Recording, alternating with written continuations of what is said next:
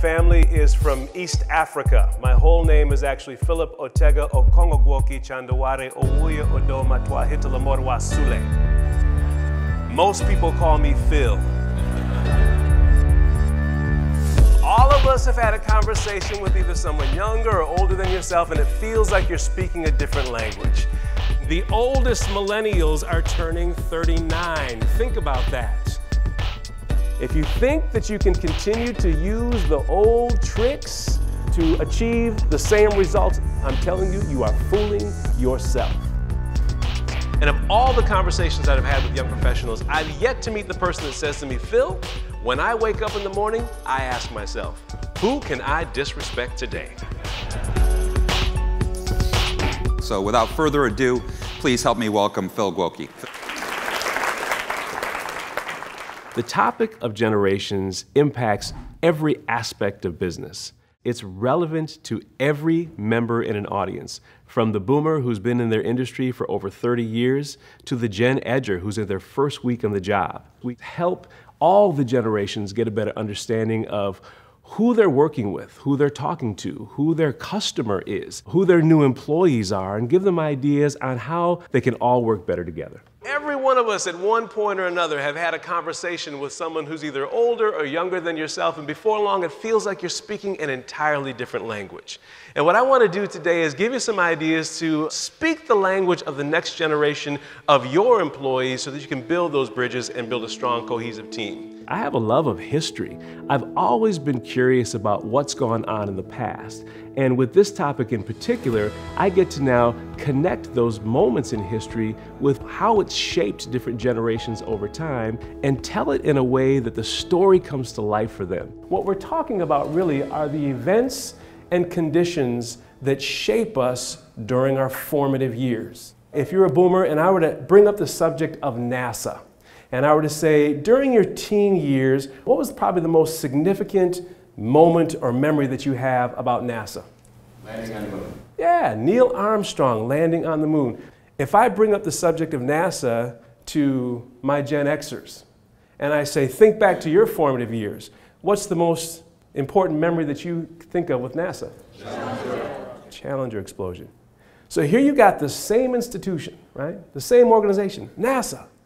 And you talk to one generation about it, sense of pride, euphoria, excitement. You talk to another generation about it, and the most outstanding memory is very dismal. I love to tell a great story, and I love to see an audience relate to the content, the information, and get them laughing. I see people laughing from the CEO of a company right down to the intern who's only been there for a few days. Sometimes we get locked into certain mindsets. I'll give you an example of what I mean. An 8-year-old kid came to his dad and said, Dad, how come the icon for my movie app is a picture of a bunk bed?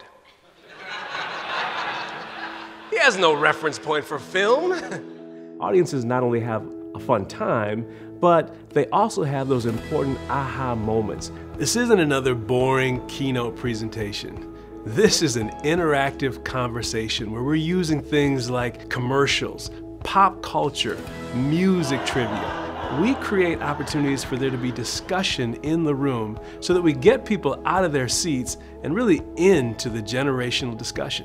When you started your careers and you got to the office and the boss looked at you and said, jump, what was the right answer? How high? Exactly. Fast forward to today, young professionals come to the office, the boss says, jump, what might you hear? Why? Why should I jump? Let me see you jump. Generational shifts created a different focus. And when I talked to different focus groups, people my age in India, they sounded very similar to baby boomers here in the United States. So I expected that when I talked to millennials, they were going to sound like Gen Xers, and that wasn't the case. The millennials in India sounded just like the millennials here in America. Why? Because we have these new technologies that are creating a common mindset around the globe. So when you look in past generations around the world, you might see very strong nuances, but future generations, we're going to see probably more similarities. The customization process is an important part of everything we do. I've had the opportunity to speak to literally hundreds of clients, and what I've come to realize is no two companies or organizations are exactly alike. And so how could I ever deliver the same presentation and be effective? I've got to design it around them.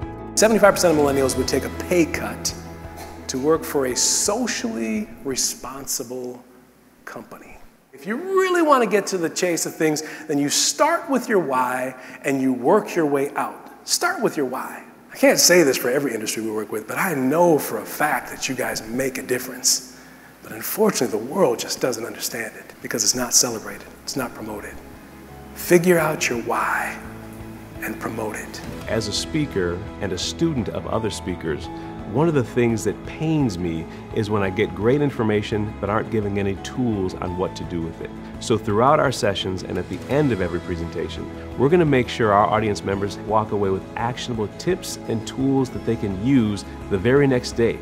When you tell somebody what, you need to EQ it with a valuable why and a detailed how, okay? You have to provide a digital trail for them to follow.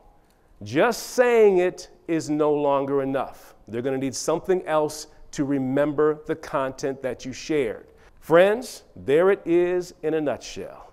And with the remaining time, I'm going to try to convince you as to why these tools are so important. One of the things that our audience members love about our presentations is we keep it positive. They'll tell me that they feel good about their generation and good about the generations that they're working with. You can bring the power of these young professionals to today's world and leverage it to a future that definitely needs your work. Thank you very much. I appreciate your time.